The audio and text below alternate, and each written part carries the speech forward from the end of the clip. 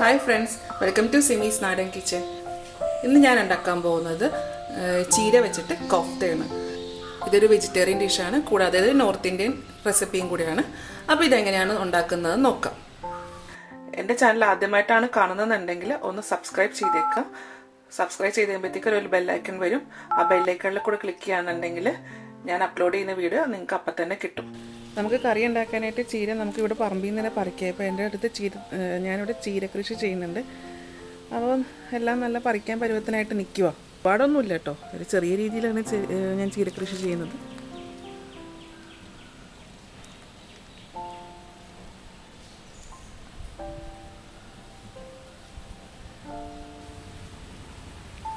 പിന്നെ ഞാൻ വെണ്ട, വഴുതന, പിന്നെ മത്തൻ, പച്ചമുളക്,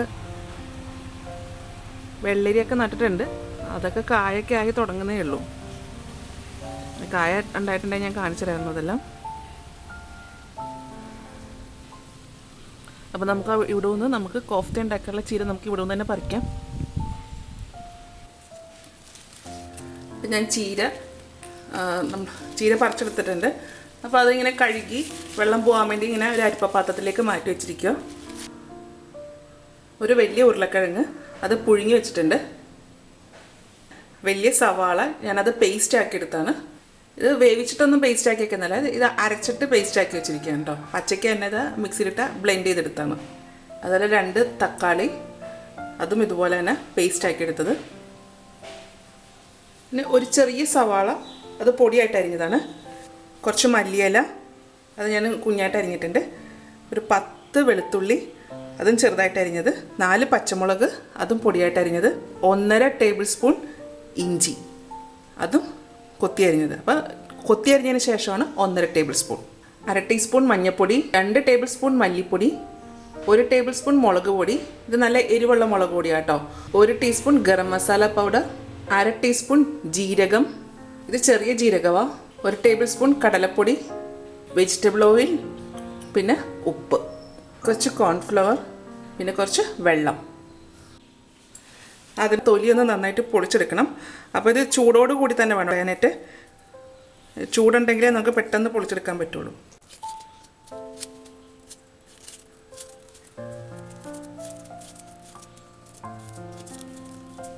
ഇത് കണക്കെ തൊലി പൊളിച്ചതിന് ശേഷം ഇത് നന്നായിട്ടൊന്ന് ഉടച്ചെടുക്കണം. നമ്മൾ കൈ കൊണ്ടൊന്ന് പ്രസ് ചെയ്താൽ മതി. ചൂടുണ്ടാവും, ശ്രദ്ധിക്കണം, കൈ പൊള്ളും.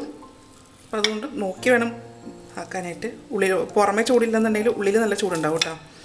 അപ്പോൾ ഇത് നന്നായിട്ടൊന്ന് ഉടച്ചെടുക്കണം. അപ്പോൾ ഞാൻ ഉരുളക്കിഴങ്ങ് നന്നായിട്ട് ഉടച്ചെടുത്തിട്ടുണ്ട്. ഞാനിപ്പോൾ ഇതൊരു സ്പൂണിൻ്റെ ബാക്ക് വശം വെച്ചിട്ട് ഇങ്ങനെ പ്രസ് ചെയ്തിട്ടാണ് ആക്കിയേക്കുന്നത്. ഇനി ഈ ചീര ഒന്ന് ചെറുതായിട്ടൊന്ന് അരിഞ്ഞെടുക്കണം. നമ്മൾ തോരനൊക്കെ അരിയത്തില്ലേ, അതുപോലെ വേണം ചെറുതായിട്ട് അരിഞ്ഞെടുക്കാനായിട്ട്. അപ്പോൾ ഞാനിത് എല്ലാം കൂടെ കൂട്ടിപ്പിടിച്ചിട്ട് അരിയണേന്ന്. അതിൻ്റെ തണ്ടൊക്കെ ഇരുന്നോട്ടെ കേട്ടോ, കുഴപ്പമില്ല, തണ്ടൊന്നും കളയേണ്ട ആവശ്യമൊന്നുമില്ല. ഇതുപോലെ നല്ല കുഞ്ഞായിട്ട് ഇങ്ങനെ അരിഞ്ഞെടുക്കാം. ഇതിൻ്റെ തണ്ടൊക്കെ നല്ല പിഞ്ചാണ്.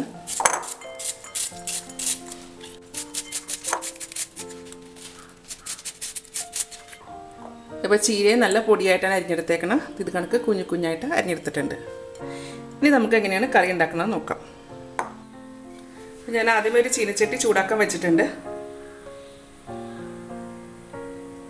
ഇതിലേക്ക് ഞാൻ 2 ടേബിൾ സ്പൂൺ വെജിറ്റബിൾ ഓയിലാണ് ഒഴിക്കുന്നത്.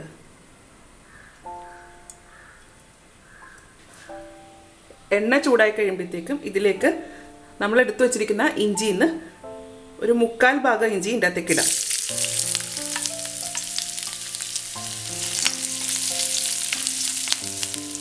പച്ചമുളകും അതുപോലെ തന്നെ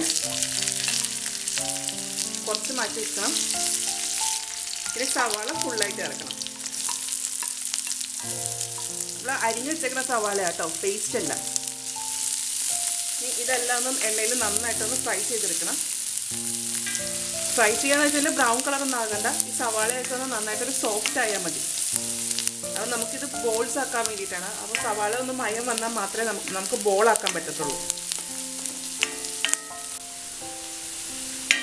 അപ്പോൾ സവാളയൊക്കെ നല്ല സോഫ്റ്റ് ആയിട്ടുണ്ട്. ഇനി ഇതിലേക്ക് പൊടികൾ ഇറക്കാം.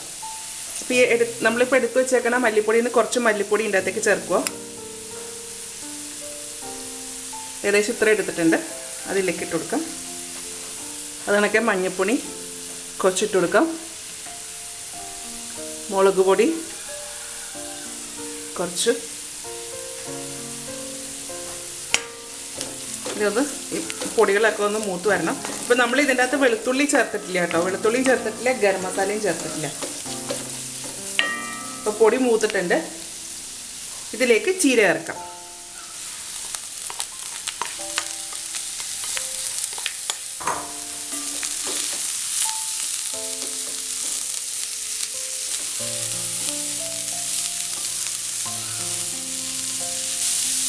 ഇതിലേക്ക് ഉപ്പ് ഒന്ന് ഇളക്കി കൊടുക്കാം.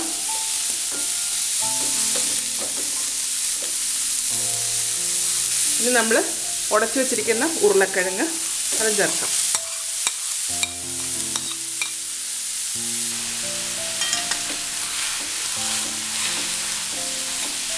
ആ ഉരുളക്കിഴങ്ങും ചീരയും കൂടെ നന്നായിട്ടൊന്ന് ഉടഞ്ഞു വരണം. എന്നുവെച്ചാൽ നമുക്ക് ഇത് ബോൾസ് ആക്കി എടുക്കാനുള്ളതാണ്. ഇപ്പോൾ ഉരുളക്കിഴങ്ങും ചീരയും കൂടെ നന്നായിട്ട് ചേർന്നിട്ടുണ്ട്.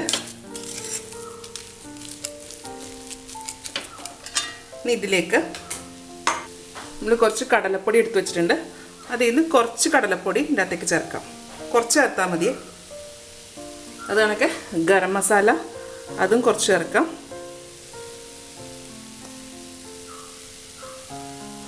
പിന്നെ കുറച്ച് മല്ലിയില. ഇതിൻ്റെ അകത്ത് മല്ലിയിലയൊക്കെ എത്ര ഇട്ടാലും നല്ലതാട്ടോ. ഇനി ഇതെല്ലാം കൂടെ നന്നായിട്ടൊന്ന് മിക്സ് ചെയ്തെടുക്കാം.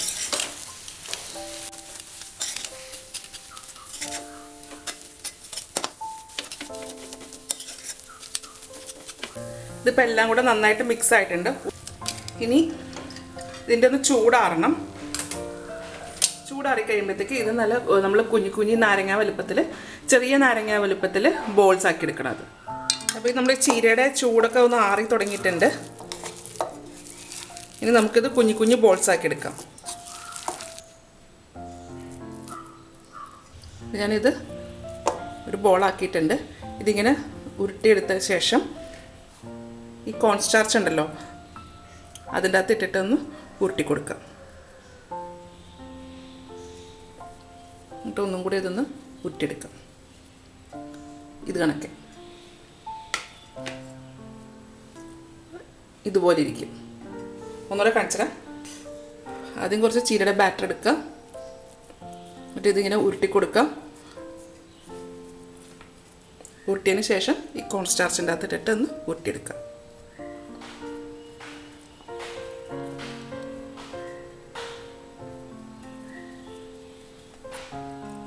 ഇതുപോലെ. അപ്പോൾ ഞാൻ ആ ഉരുളക്കിഴങ്ങും ചീരയും കൂടെ ഉള്ളത് ബോൾസ് ആക്കി വെച്ചിട്ടുണ്ട്. എന്നിട്ട് അതിൻ്റെ പുറത്ത് ഞാൻ കോൺഫ്ലവർ വെച്ചിട്ട് ഒന്ന് കോട്ട് ചെയ്തിട്ടുണ്ട്, ഉരുട്ടിയെടുത്തേക്കുക. അപ്പോൾ ഇനി നമുക്കിതൊന്ന് എണ്ണയിലൊന്ന് വറുത്തെടുക്കാം. അപ്പോൾ ഞാനിത് വറുത്തെടുക്കാൻ വേണ്ടിയിട്ട് എണ്ണ ചൂടാക്കാൻ വെച്ചിട്ടുണ്ട്. അപ്പോൾ ഞാൻ ഒഴിച്ചേക്കുന്നത് വെജിറ്റബിൾ ഓയിലാണ്. അപ്പോൾ നമ്മൾ ഈ ബോൾസ് മുങ്ങിക്കിടക്കാൻ പരുവത്തിനാണ് ഞാൻ എണ്ണ ഒഴിച്ചേക്കുന്നത്. എണ്ണ ചൂടായിട്ടുണ്ട്. ഇനി ഇതിലേക്ക് നമ്മൾ ഉരുട്ടി വെച്ചേക്കുന്ന ഈ ബോൾസ് ഇട്ട് കൊടുക്കാം.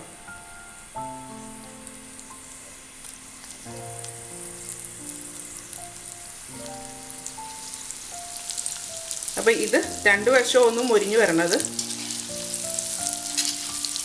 അപ്പം തിരിച്ച് മറിച്ചിട്ട് കൊടുക്കാം. പൊട്ടിപ്പോകരുത്. പൊട്ടത്തൊന്നുമില്ല. ഇത് ഉരുളക്കിഴങ്ങും കോൺഫ്ലവറും കടലപ്പൊടിയൊക്കെ ചേർത്തല്ലേ, അതുകൊണ്ട് പൊട്ടത്തൊന്നുമില്ല. പിന്നെ അതുപോലെ നമുക്കിപ്പം ഉരുളക്കിഴങ്ങിൻ്റെ ക്വാണ്ടിറ്റി കുറവായിട്ട് തോന്നുന്നുണ്ടെങ്കിൽ കുറച്ചും കൂടെ ഉരുളക്കിഴങ്ങ് ചേർക്കട്ടെ. അപ്പം നമുക്ക് ചീര അധികം എപ്പോഴും ഉരുളക്കിഴങ്ങ് കുറച്ച് മുന്നേ നിൽക്കണം. അതല്ലാന്നുണ്ടെങ്കിൽ ചീര തന്നെയാണെന്നുണ്ടെങ്കിൽ നമുക്ക് ഇതുപോലെ ബോളായിട്ട് ഉരുട്ടിയെടുക്കാൻ പറ്റത്തില്ല. ഇതിപ്പോൾ വേകാനായിട്ട് പ്രത്യേകിച്ചൊന്നും ഇല്ല. ഇതിൻ്റെ അതിപ്പോൾ ഓൾറെഡി എല്ലാം വെന്തതല്ലേ. അപ്പോൾ പെട്ടെന്ന് തന്നെ അങ്ങോട്ട് തിരിച്ചു മറിച്ചും കിട്ടുള്ളൂ കേട്ടോ. ആ പുറം മാത്രം ഒന്ന് നമുക്ക് ക്രിസ്പി ആയിട്ട് കിട്ടിയേച്ചാൽ മാത്രം മതി.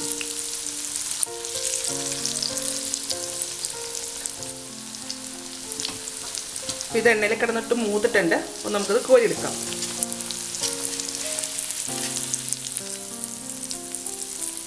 ഇതുപോലെ ഇരിക്കും. കണ്ടോ? ഇങ്ങനെ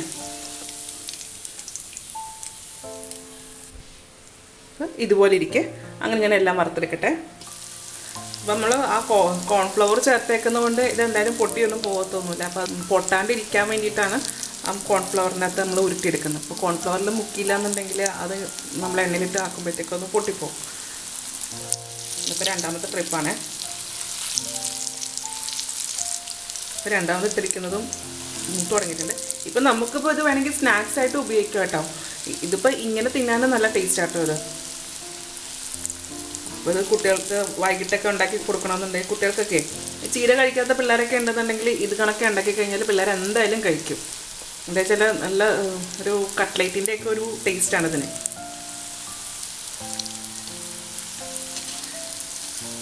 അപ്പോൾ ഇതും മൂത്തിട്ടുണ്ട്. ഇനി നമുക്ക് ഇതും കോരിയെടുക്കാം. ഇത് കണക്കെ. അപ്പോൾ ഇനി നമുക്കിതിനൊരു ഗ്രേവി ഉണ്ടാക്കണം. ഗ്രേവി ഉണ്ടാക്കാൻ വേണ്ടിയിട്ട് ഞാനൊരു കടായി ചൂടാക്കാൻ വെച്ചിട്ടുണ്ട്. ഇതിലേക്ക് നമുക്ക് ഓയിൽ ഒഴിച്ചെടുക്കാം. അപ്പോൾ ഞാൻ ഈ കോഫ്ത വറുത്ത സെയിം എണ്ണ തന്നെയാണ് ഒഴിക്കുന്നത്. ഇതിലേക്ക് ഞാൻ 2 ടേബിൾ സ്പൂൺ വെജിറ്റബിൾ ഓയിൽ ഒഴിച്ചേക്കുന്നത്. അപ്പോൾ അത് ഇനി ആകുമ്പോഴത്തേക്ക് ആ എണ്ണയിൽ നമ്മളിപ്പോൾ വറുത്തതിൻ്റെ ഫ്ലേവറൊക്കെ എൻ്റെ അടുത്തുണ്ടാവും. അപ്പോൾ നമ്മൾ വേറെ അതുകൊണ്ട് വേറെ നമ്മൾ എക്സ്ട്രാ എണ്ണയൊന്നും ചേർക്കണ്ട. അതുപോലെ എണ്ണ നല്ല ചൂടായിട്ടിരിക്കല്ലേ. ഇനി ഇതിലേക്ക് ജീരകം ചേർക്കാം.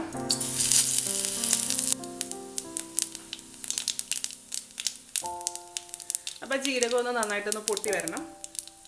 ഇനി ഇതിലേക്ക് നമ്മൾ എടുത്തു വെച്ചിരിക്കുന്ന വെളുത്തുള്ളി ഇപ്പോഴാട്ടോ ചേർക്കുന്നത്.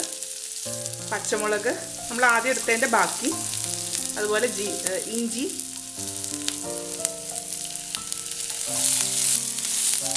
സ്റ്റൗവിൻ്റെ ഫ്ലെയിം നന്നായിട്ട് കുറച്ച് വെക്കുക.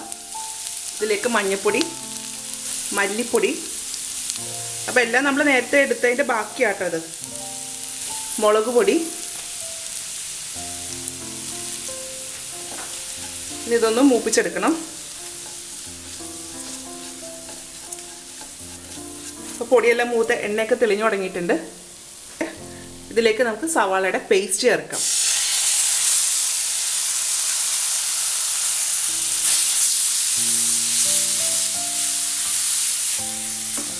ഇതൊന്ന് നന്നായിട്ടൊന്ന് വഴറ്റിയെടുക്കണം. സവാള ഒന്ന് വഴന്നു വരട്ടെ. സവാള ഒന്ന് നന്നായിട്ട് മൂത്തിട്ടുണ്ട്. ഇപ്പോൾ ചെറുതായിട്ട് ഇങ്ങനെ എണ്ണയൊക്കെ തെളിഞ്ഞു തുടങ്ങി. ഇനി ഇതിലേക്ക് തക്കാളിയുടെ പേസ്റ്റ്. അപ്പോൾ അതൊരു വലിയ തക്കാളിയായിരുന്നു കേട്ടോ. ഈ തക്കാളിയും സവാളയും കൂടെ നന്നായിട്ടൊന്ന് മൊരിഞ്ഞു വരണം. അപ്പോൾ ഈ മസാലയ്ക്കകത്തൊന്ന് എണ്ണ തെളിഞ്ഞു തുടങ്ങിയിട്ടുണ്ട്. ഇനി ഇതിലേക്ക് നമുക്ക് കുറച്ച് ഉപ്പ് ചേർക്കാം. നമ്മൾ മറ്റേ ഉരുളക്കിഴങ്ങിൻ്റെ അകത്തൊക്കെ ഉപ്പ് ചേർത്തിട്ടുണ്ട്. ഇത് നമുക്ക് ഈ മസാലയ്ക്ക് മാത്രം ഉപ്പ് മതി. നമുക്ക് വേണ്ടത് ഉപ്പ് ചേർക്കണേന്. ഇത് മിക്സ് ചെയ്ത് കൊടുക്കാം. ഇനി നമ്മൾ കുറച്ച് കടലപ്പൊടി മാറ്റി വെച്ചിട്ടുണ്ടായിരുന്നല്ലോ, ഇതിലേക്ക് കുറച്ച് വെള്ളം ഒഴിച്ചിട്ട് ഒന്ന് കലക്കിയെടുക്കാം.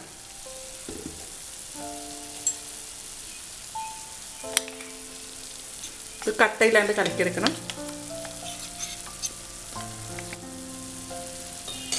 ഇനി ഇത് ഈ കറിയിലേക്ക് ഒഴിക്കാം.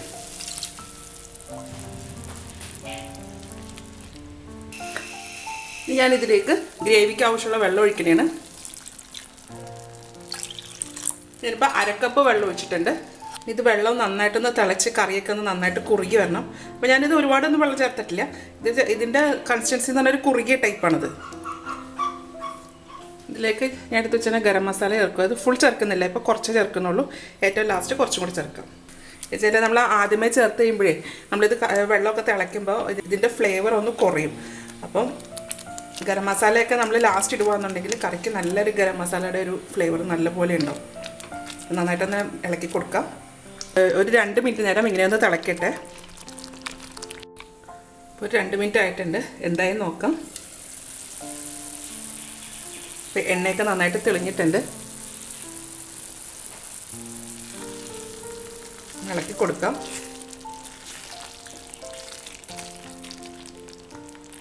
ഇനി ഇതിലേക്ക് ബാക്കിയുള്ള ഗരം മസാല ഫുള്ളായിട്ട് ചേർക്കാം. മല്ലിയില ചേർക്കാം. ഒന്നുകൂടെ ഇളക്കി കൊടുക്കരുത്. ഇനി ഇതിലേക്ക് നമ്മൾ വറുത്ത് വെച്ചിരിക്കുന്ന ചീരയുടെ ബോൾസ് ചേർക്കുമ്പോൾ സൂക്ഷിച്ച് വേണം ഇടാനായിട്ട്. ഇത് ഒരുപാട് ഹാർഡ് ബോൾസ് ഒന്നുമല്ല, ഇത് ഒരുപാട് ഹാർഡായിട്ടുള്ള ബോളൊന്നുമല്ല, ഇത് സോഫ്റ്റാണ്. അപ്പോൾ ശ്രദ്ധിച്ച് വേണം ഇടാനായിട്ട്, പൊട്ടിപ്പോകരുത്.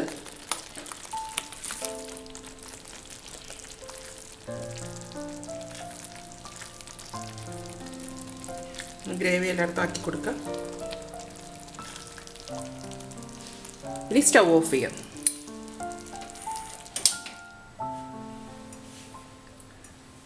ഇപ്പോൾ ചീര വെച്ചുള്ള കോഫ്ത റെഡി ആയിട്ടുണ്ട്. ഞാനപ്പോൾ അത് ആ കോഫ്ത എടുത്തിട്ട് ഒരു സർവിങ് ബൗളിലേക്ക് മാറ്റിയിട്ടുണ്ട്. ഇത് നമ്മൾ സെർവ് ചെയ്യാൻ നേരത്ത് ഇതുപോലെ എടുത്ത് മാറ്റിയിട്ട് ഇതിൻ്റെ മുകളിലേക്ക് ഇങ്ങനെ ഗ്രേവി ഒഴിച്ചു കൊടുക്കാം. ഇതിൻ്റെ പുറത്തേക്ക് കുറച്ച് മല്ലിയില തൂക്കി കൊടുക്കുക. അപ്പം നമ്മുടെ ചീരക്കോഫ്ത റെഡി ആയിട്ടുണ്ട്.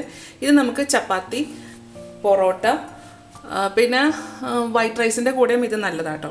നമ്മുടെ റൈസിൻ്റെ കൂടെ ഇത് പോകത്തില്ല, വൈറ്റ് റൈസിൻ്റെ കൂടെയാണ് കൂടുതൽ നല്ലത്. പിന്നെ ജീര റൈസിൻ്റെ കൂടെയും ടേസ്റ്റാണിത്. അപ്പോൾ ഇതെല്ലാവരും ഒന്ന് ട്രൈ ചെയ്ത് നോക്കൂട്ടാ. അപ്പം നമുക്കിപ്പോൾ ഈ ഈസ്റ്ററിനൊക്കെ ഒരു വെറൈറ്റി ആയിട്ടൊക്കെ എന്തെങ്കിലുമൊക്കെ ഉണ്ടാക്കാമല്ലോ. എപ്പോഴും നമ്മൾ ചിക്കനും മട്ടനും ബീഫൊക്കെ ഉണ്ടാക്കുന്നതിന് പകരം ഒരു വെറൈറ്റി ആയിട്ടൊരു മസാലക്കറി നമുക്ക് ഇതുപോലെ ഉണ്ടാക്കാം. അപ്പോൾ ഇതെല്ലാവരും ഒന്ന് ട്രൈ ചെയ്ത് നോക്കൂ. ഇത് എല്ലാവർക്കും ഇഷ്ടപ്പെടും. ഇതിപ്പോൾ ഞാൻ പറഞ്ഞല്ലോ, ഇപ്പോൾ ഗ്രേവി ഉണ്ടാക്കിയില്ല എന്നുണ്ടെങ്കിലും ആ ബോൾസ് തന്നെ നമുക്ക് തിന്നാനും നല്ല ടേസ്റ്റാണ്. അപ്പോൾ അത് നമുക്ക് സ്നാക്സ് ആയിട്ടും ഉപയോഗിക്കാൻ പറ്റും. അപ്പോൾ ഇത് എല്ലാവരും ഒന്ന് ഉണ്ടാക്കി നോക്കുക. എല്ലാവരും ഉണ്ടാക്കി നോക്കിയിട്ട് ഇതിൻ്റെ അഭിപ്രായം എൻ്റെ കമൻറ്റ് ബോക്സിലിടുക. സബ്സ്ക്രൈബ് ചെയ്യുക, ലൈക്ക് ചെയ്യുക, ഷെയർ ചെയ്യുക. അപ്പോൾ ഇനി അടുത്ത ദിവസം അടുത്ത റെസിപ്പി ആയിട്ട് കാണാം. Thank you.